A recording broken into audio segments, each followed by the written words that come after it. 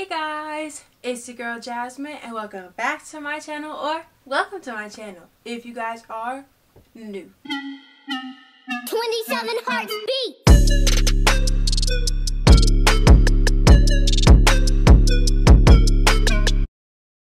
So today, as you can see by the title of this video, I'm going to be doing another work experience story time video. And clearly, as you can see by the title and by this name tag that I'm wearing here, I did work at Applebees. Now, I was a host at Applebees and I worked there for, well, you're just gonna have to see whenever I get to that in the story. I might have already put it in the thumbnail, so you might already know, but I don't know that yet, so stay tuned so you can see how long I worked there. I worked at Applebees either the summer of 2016 or the summer of 2017.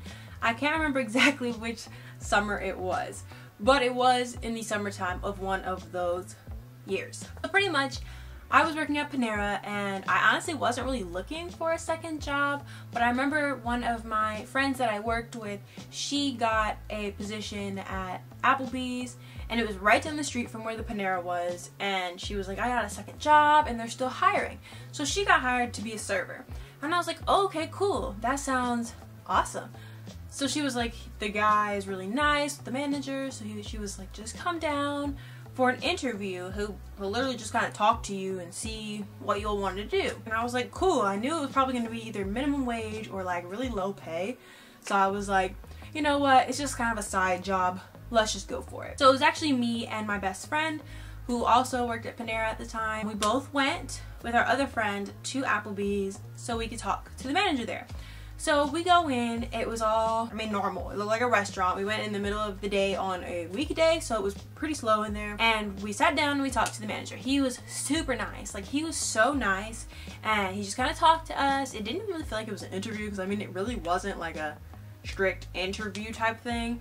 It was literally just we came in to kind of chat, but we had never met this man before. So we were talking to him and it seemed pretty cool. The place seemed pretty chill. He said they weren't really hiring for servers, they were hiring for hostesses. He said they really needed hostesses. He said they basically had none. Me and my best friend were like, okay, I guess we'll just take it. I kind of really wanted to be a server just because I was like, you get tips being a server, and a hostess you don't. But at least at that Applebee's, I'm not sure at other places if the hostesses get part of the tips or anything like that.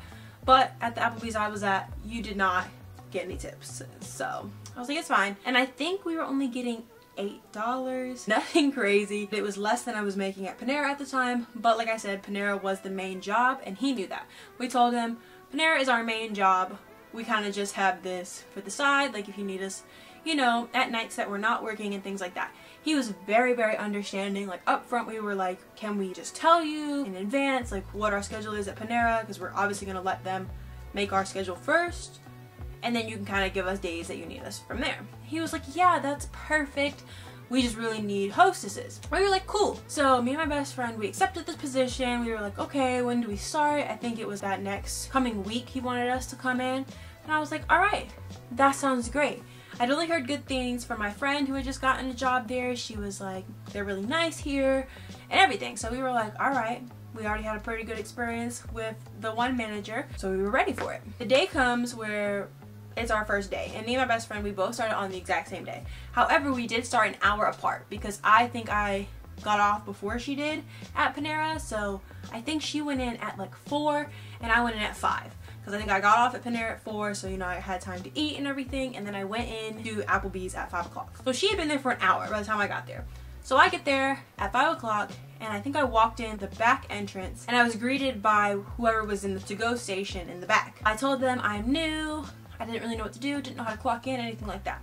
So she walks me to the office where the guy who interviewed me was, and he got me a card, which I actually still have along with my name tag. And this is like the little swipe card. It says Applebee's on it, and this is basically what you use for everything. You use this to clock in and clock out. If I was a server, you would use this, like, you know, you see the people in the restaurants that swipe the card so they can put in the order and everything. it would have been the same thing. But I pretty much just used this to clock in and out because that's all I needed to do on it. But at that point I was still with another girl who worked there. She was the one who showed me how to clock in and out, and the manager who had given me everything, who I talked to before, was up at the front at the hostess stand with my best friend. The girl who was helping me walked me up to the hostess desk because obviously I clocked in at that point and now it's time to work. So I go up to the hostess stand and the manager is talking to my best friend. Then I walk up and he, does the regular greeting. How are you? Are you ready for your first day? Everything like that. I say I am, and I'm excited and everything. So he kind of looks at me, I look at him, and he says to me, I don't know if it's like word for word, but this is basically what he said to me. Alright, so here is 2 papers. This is the layout of the restaurant. This is the list of servers for the night. I've already shown your best friend what to do, and I have some work to do, so I gotta go. And I was just like, okay, alright, cool. So he walks away, and then I look over at my best friend, and she's kind of making that like big eyes face, like what? So we are looking at each other, and I asked her, I'm like, do you know what to do? She was like, not really. I'm like, so you're my trainer after only being here for an hour, and it's both our first days. She was like, I mean, I guess. And so we both laughed a little bit. It was still slow, so we didn't really have to worry about that, but she showed me the paper, and basically one of the papers had the layout of the restaurant, which I actually kindly drew for you guys, which I will show you in a second. And then the other sheet had a list of all the servers for the night. So basically what we're supposed to do is take servers' spots in the restaurant and the names and go in order. So when a person walked in, you seat them at this name, and then you seat at this name, and then this name, and then this name, and then this name. It wasn't techie at all. It literally was just paper and a pen that I had to check marks on. Not sure if that's how it is everywhere, but it didn't seem very organized at all. But that's how it is, that's how it went. So I want to show you the layout of the restaurant. So basically, down here at the bottom, I hope you can see this, this is the front door. So this is the front door, and this is the waiting area, so where the customers would wait if there was no seats available. This was the kitchen. This was the back door that you normally come in, and then this was the to-go station over here. Pretty much, this was the bar, and this was the hostess stand. So you could see when you walk in the door, everything here except for the kitchen, because there was a wall here and there was like a little door. But you could see all the tables if they were empty or if they were full. So it's a very flat layout in there. There wasn't really any walls or anything like that. So pretty much there was booths all along the wall over here and booths all along the inside close to the bar. And then at the top there was tables on this side, and then over here there was the high tables at the bar. And obviously there was seating around the bar, but I didn't put that on there. And then over here there was big tables, and I put right here, it says for big parties. So basically this was where all like the long tables were, like if you had like a birthday party came in, or graduation, or just a family with a lot of people, this is where you would sit them. So basically the way it was set up for the servers was one server got this section over here, obviously the person who was at the bar got these tables here, and then these were all split up, this whole section, because there was a bunch of booths and tables here. So it might have been people get this section, someone gets this section, someone has this section, and someone has a section over here. So it was a lot of servers in this area. So keep this in mind as I'm talking about the rest of the story. So since you could see everything, it was pretty much a disadvantage for the host, basically me and my best friend, because most of the time people want to sit at a booth. And if they have that option, that's where they want to sit.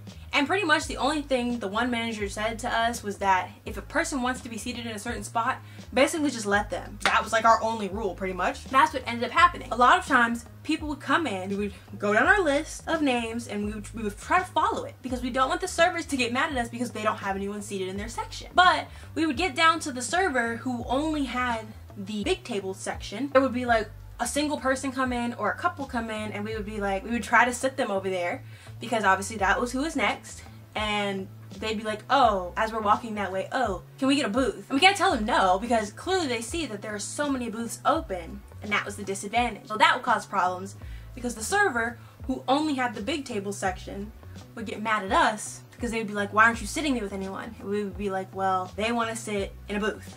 And we were told that if there's booths open, to sit them in the booth. Simple as that, right? Now, I'm not sure if this is correct. I don't know anything else about the restaurant world. Only other place I worked was Panera at the time, so I had no idea about any of this. I didn't really know how it worked. That was what the manager said, and that was what me and my best friend did. Like, we literally had no idea. She trained me after being there for an hour, and we had no idea what to do. And this was ongoing. For the entire time that I worked there, they were just getting mad at us because either a server would get mad at us because they only had the big table section and no one was getting sat there, or servers would get mad at us because they would have like the booth section and we would seat people in every single booth and they'd be like, you're overwhelming me, there's too many people. And I'm like, well, where else do I sit then? That was very frustrating, and we tried to talk to the manager about it because we were like, well, what do we do, because they're really getting mad at us. So he was like, well, you know, just try to like sway them to sit at the tables. If you have to kind of tell them no, but like, you know, but if they really want to sit at the booths, sit at the booths. And I'm like, all right, that doesn't help at all. That's literally what we've been doing. So I'm like, all right, at this point, we're just gonna have to be okay with these servers getting mad at us. It is what it is. Everything was going pretty good for about a week. We had both been going, you know, after work. Things were going smoothly. He was putting us on the schedule whenever we weren't at Panera. This is where the hiccups came. There was one night, probably the worst night me and my best friend had ever worked there. I don't know if it was a Saturday night or Friday night. I can't remember, but it was one of those days because, you know, those days are the busiest for restaurants. And Applebee's was open, I believe, until 12 or 1 a.m. So we would get pretty busy. There was so many servers who called out. Like when I say like there was so many, like there was one server in the big table section, and then like half of the booth section didn't have server for that section. So that means you can't see anybody there because they won't get served because there won't be anyone to help them. So since it was so busy, there was no one that could come in. Me and my best friend did not know how to serve. Like we were not trained on that. People were coming in constantly, and me and my best friend were just sitting them. You know, we were doing our job. We were sitting them, getting them menus and silverware and everything like that. We were doing what we were supposed to be doing, so we thought. So the manager comes out and he was like, all right, you need to stop sitting people because the kitchen is backed up, because apparently kitchen staff had also called out. So the kitchen was really backed up and there wasn't enough servers for the people we sat at booths. So the servers were overwhelmed. So he was like, you need to start telling people there was a 45-minute to an hour wait to be sat. And we were like, okay, like we thought that was just cool. So we started telling people that when they came in. Some people would just be like, oh, okay, and then they would leave. And then there came the people who came in. We told them it was a 45-minute to an hour wait, and they looked at us and they looked around because, as I said, it's flat, so you could see if there was open booths and open tables. They'd be like, but why can't I go sit over there? And why can't I go sit over there? There's seats open, there's tables open. Why can't I sit down? Why is it 45 minutes to an hour? And we explained to them very calmly. Me and my best friend never got angry with anyone. We explained very calmly. It is because there is a lack of service tonight. We are short-staffed and the kitchen is also short-staffed. So if we are to sit you, it's going to be about that same amount of time before someone can even get to you because they are so swamped with everyone else who's in there. People didn't really understand that, and at that point I was getting irritated just because I'm like, why can't you understand the fact that if you go sit down at a table right now, you're not going to get served for the same amount of time as if you sit up here in the waiting area, because that's what's going to happen, because then they're going to get seated and they're going to get mad, which is actually what happened. Because there was a family of like 4 people and they were like, well, we're just going to go sit down at that booth. And at that point, there's nothing I can do. There's nothing me and my best friend can do because we're like, all right, well, you do you. Go sit down, but you're not going to get served. We gave them menus because they were like, can we have menus? So I gave them menus and they went and sat down at a booth. I was like, whatever. After probably like 15 minutes, they'll come up to us and they're like, are we not even going to get someone to come over for our drinks, or we're not going to get served at all? I was like, again, we are very short-staffed. It is still going to take that same amount of time for anyone to be able to come over and serve you. And they were like, they had attitudes, and there was several families like this. And I was like, wow, people are nasty. And like, I knew people were nasty in food service from Panera, but people are nasty in the restaurant business. I give anyone props who's a server or works at a host or anything like that in the restaurant business, because if you have to deal with what I had to deal with that night, that's crazy. I don't understand how people can't understand that. It doesn't go through their minds properly or something, because I literally told them, you're going to have to wait regardless of if you sit at a table or if you sit up here in the waiting area. You're going to have to wait. You're not going to get drinks. You're not going to get anything because there's no one to continue your service, because that's the whole point of having a server, is so they can continually check on you throughout your time there. So that night was literally atrocious. The entire night. People were waiting, people were getting mad because they had to wait for so long, and then other people tried to sit down. There was rude, nasty people, and I'm just like, wow, if you hear there's a 45 minutes to an hour wait, don't question me. don't question why I'm sitting you in 45 minutes to an hour. But basically that's how the entire night went. It was awful, and I swear, like, there was so many times I just wanted to everybody, like, but I couldn't. I kept myself composed, I kept myself together. So I didn't go to jail, let alone lose the job that I didn't even really care about, but go to jail. So I didn't want to go to jail, that was the main thing. And I didn't. I kept myself together and I was good. But I commend all of you hosts and hostesses out there that can do that job and have to experience stuff like that, because that shit is ridiculous. I swear. Never again for me. That night kind of made me and my best friend like, yeah, I don't know if I want to do this, because the manager at that point kind of started to feel like he didn't really care. It seemed very unorganized. I was like, all right, is there like a system in place or anything when this type of stuff happens? And he was like, no, we kind of just roll with it. And if that's how it actually is, cool. But me and my best friend were kind of over it. We were like, for $8, like,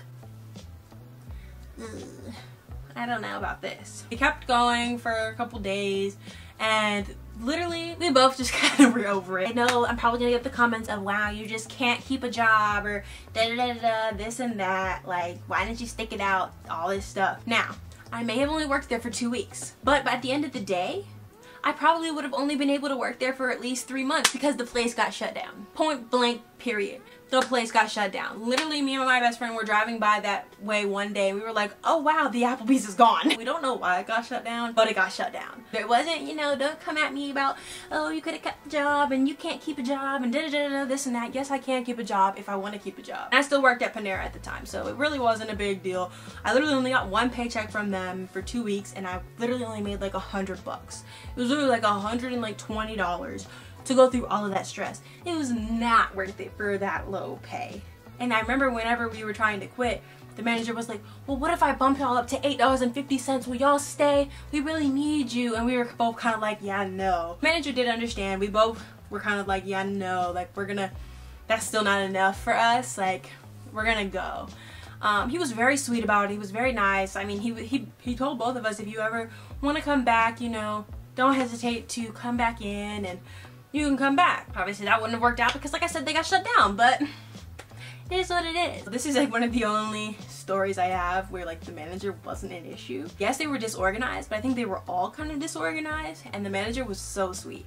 Like, he was super nice. The place would have been better pay, more organized, then I might have stayed, because he was very, very nice. He was one of the nicest like managers I've had, even though I only had him as a manager for 2 weeks. If you work at an Applebee's, let me know in the comments down below if it's like this at your Applebee's, because it was honestly hectic. I hope you guys enjoyed this work storytime experience. I know it wasn't the craziest one or anything like that. Only worked there for 2 weeks. But if you liked it, give it a big old thumbs up and comment down below if you like these videos, if you want to see more, because I've definitely worked at other places and I can definitely give you some more stories, just so you know. Don't forget to subscribe to my channel right down below and hit the notification bell so you're notified every time I post a new video. Follow my social media, it'll be on the screen and the description bar down below. I will see you guys in my next video. Bye guys!